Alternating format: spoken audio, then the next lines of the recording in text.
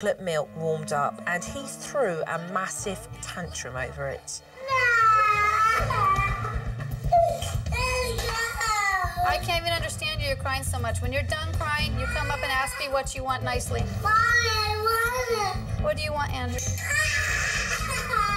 I don't understand you. Talk to me properly. Talk to so me that properly. I can understand Normal you. talking. I don't understand you, Andrew. You want your drink warmed up. Now ask me nicely. I'd like my drink warmed up, please, Say it. Mummy. I want my drink warm up. Ignore it. Ignore it. I want to teach Andrea how to not give in to Andrew's tantrums. What's going on? What's happening? Come in, Fred. Fred was in shock. He looked very pale. Are you okay? You seem... Is it the crying? I've never seen him act in this manner before.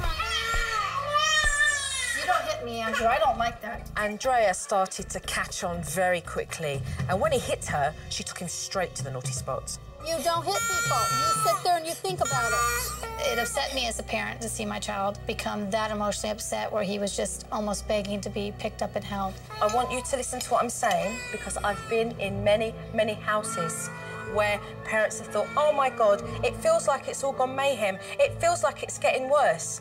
The only thing that just got worse was that Andrew just realised that his mum and dad are now in control of the discipline.